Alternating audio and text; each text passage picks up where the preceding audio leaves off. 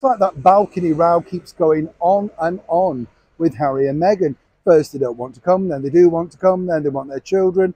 Now the children have got titles. You see, the problem, as a lot of people think, is that Harry and Meghan seemingly just want to push for their own agenda. They didn't want to be in the royal family. They didn't want to be trapped, as Prince Harry says. But now, of course, they like all the, shall we say, extras that come with being part of the British monarchy.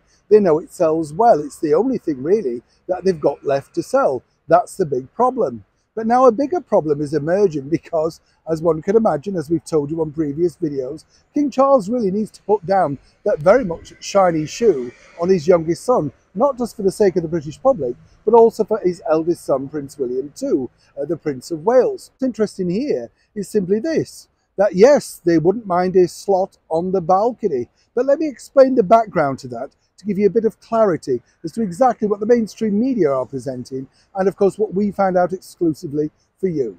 Hi, good morning. Nice to see you. Neil Sean here. Lovely daffs behind me. You'll see them. Spring has sprung. You see, yes, my spring hasn't sprung. I don't know about yours. Still climbing out of bed like, well, you know. But I think once the sun comes, we all feel a little bit better, don't we? There's nothing like a few rays, even if you're just sitting out in your back garden or just sitting by a window, it cheers you up. I know I often say this to people, but it's important. We have a lot of viewers who are on their own, who don't necessarily talk to anybody all day, or perhaps just get one phone call or whatever.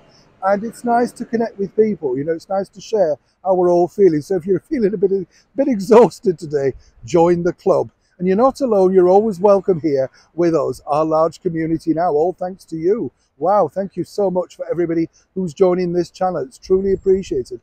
Back as ever, though, to your Breaking Bold story of the day. This really is a very fast story because the bottom line is this, you see. King Charles at some point wouldn't mind his youngest son, the former royal known as Prince Harry, to step onto that balcony with him. That's right. Now, when you think about it, it would make a picture-perfect sense, although it could be rather tricky, couldn't it?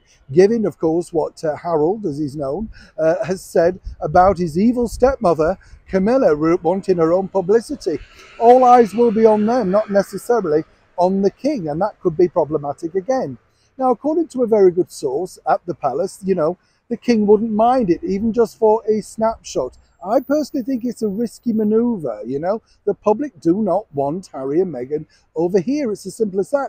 There will be a fraction of fans, whichever way you look at it. But the majority of people feel that he's done the wrong thing.